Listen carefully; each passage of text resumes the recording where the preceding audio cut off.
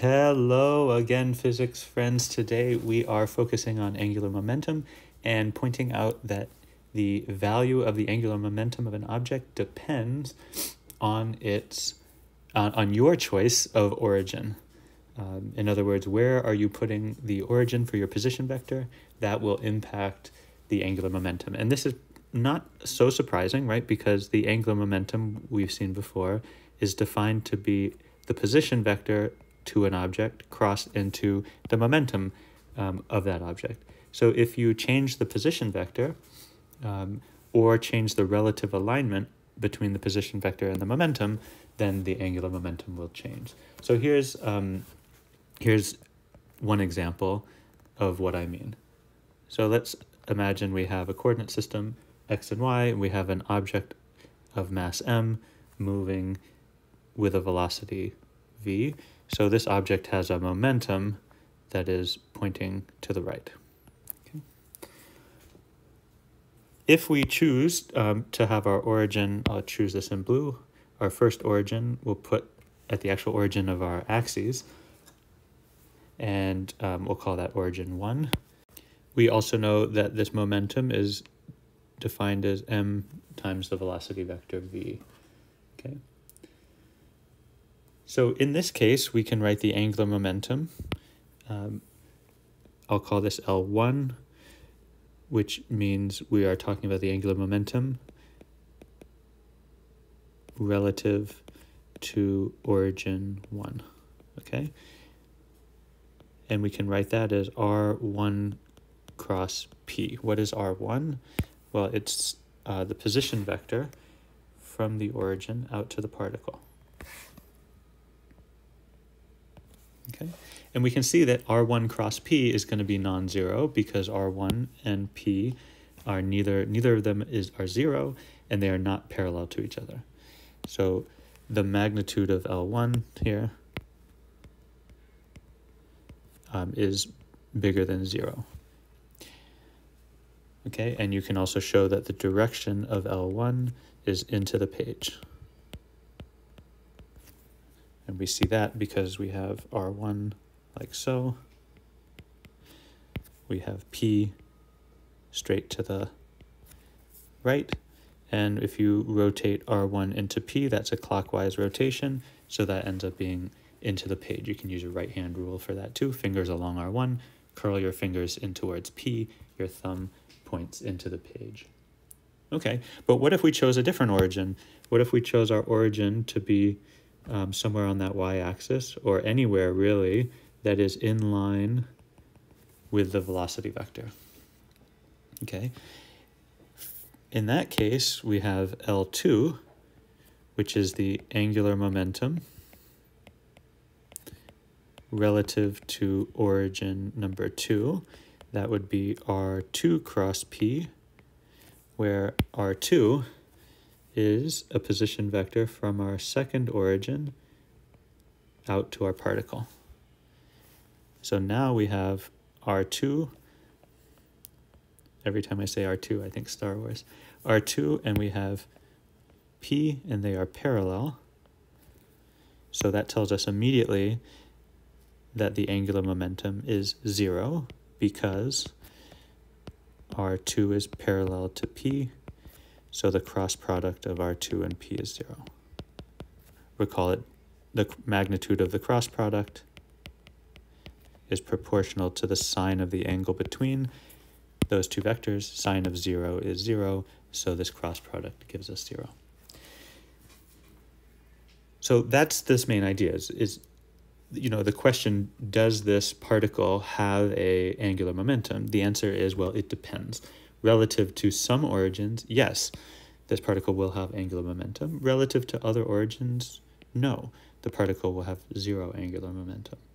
How about the linear momentum? Is linear momentum origin dependent? Think about that for a minute. Okay. Well, in this example, we changed the origin, but we did not change the momentum. So no, for a given frame of reference, there's no reference to a specific origin when you talk about momentum. But the momentum is absolutely frame dependent, right? If we moved into a different inertial frame, and that inertial frame was moving to the right at velocity v relative to our initial reference frame, then in that frame of reference, this particle would be at rest and would have no momentum. So the momentum is not dependent on your choice of origin, but it is dependent on your choice of reference frame.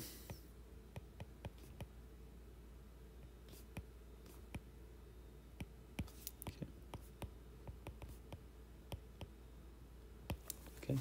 So in other words, once you choose a reference frame, that defines a momentum, but it does not define a angular momentum. You can always choose a different origin within that, or a different reference point within your frame of reference to calculate your angular momentum with respect to.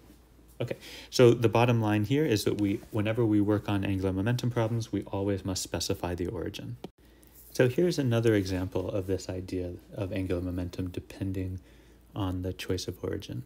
So consider this system where we have a star and a planet in orbit about that star, and let's say that that planet is orbiting in an ellipse, okay, with the star at a focus of the ellipse. We can ask the simple question, is the angular momentum of this planet conserved? So if we take the system to be the planet, and we just want to talk about the angular momentum of this point particle, this planet, is that angular momentum constant?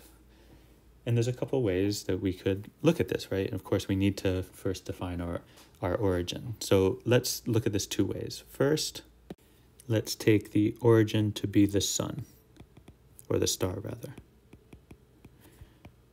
Okay. And in that case, let's draw our position vector out to the planet.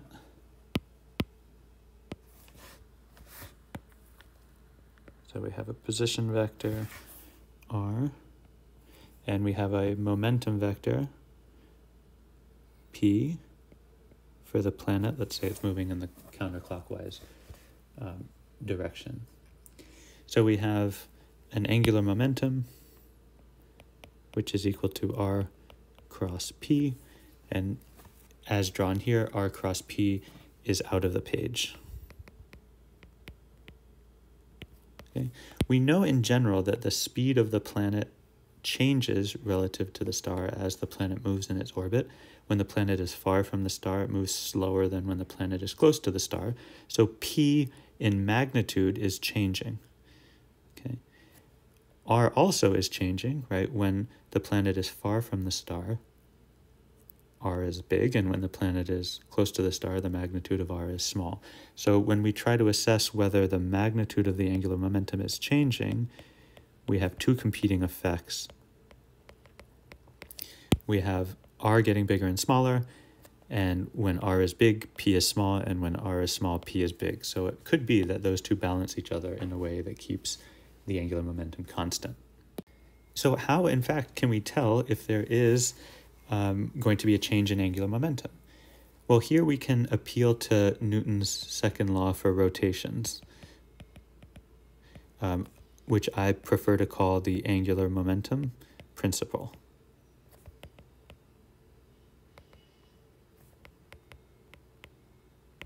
Right, we've already talked about this. This is saying if you want to change the angular momentum of your particle, you must apply a torque.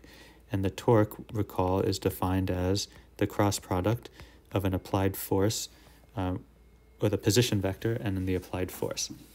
So if our object of interest is this planet, what forces are there on that planet? Well, we have this gravitational force by the star on the planet, and that gravitational force points from the planet to the star.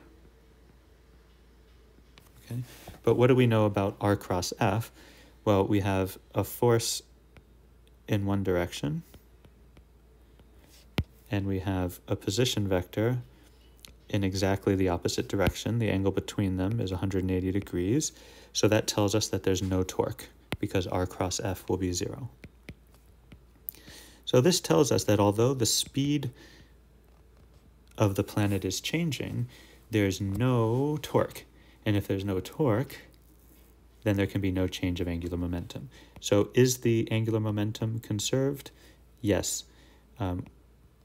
With an origin at the star.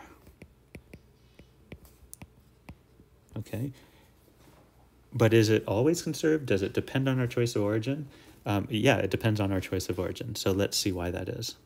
So let's repeat the exercise, but instead of putting the origin at the star, let's just put the origin somewhere on the orbit, and we'll choose the point of closest approach to the star. Okay, that'll be our origin. In that case, our position vector will look something like this. We'll start at the origin, and we'll go all the way like so. We still have the linear momentum, same as it was before.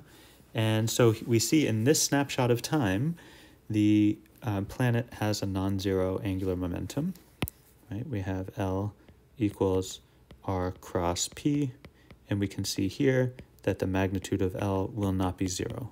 This planet has angular momentum, okay? But look what happens sometime later, okay? So sometime later, the planet has moved along in its orbit, and let's consider the moment when the planet is at our origin, okay?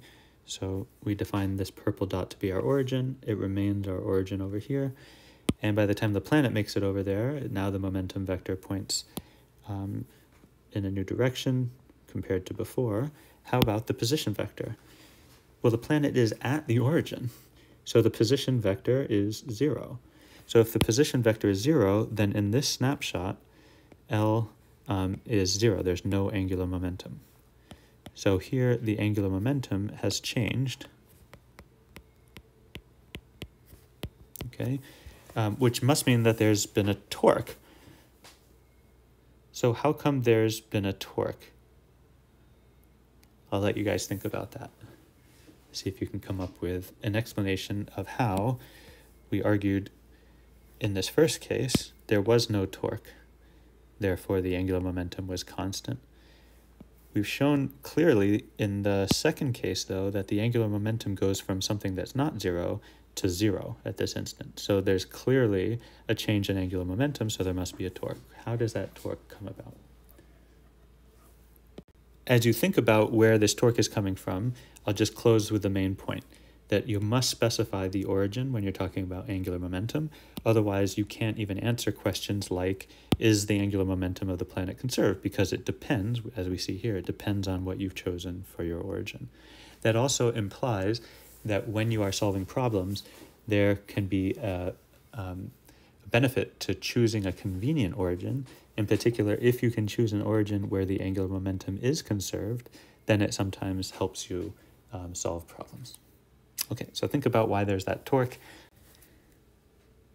And then in a future video, I'll give you more examples of calculating angular momentum explicitly and quantitatively using different choices of origins for the same system. So that's it for now, but until next time, take care and be well.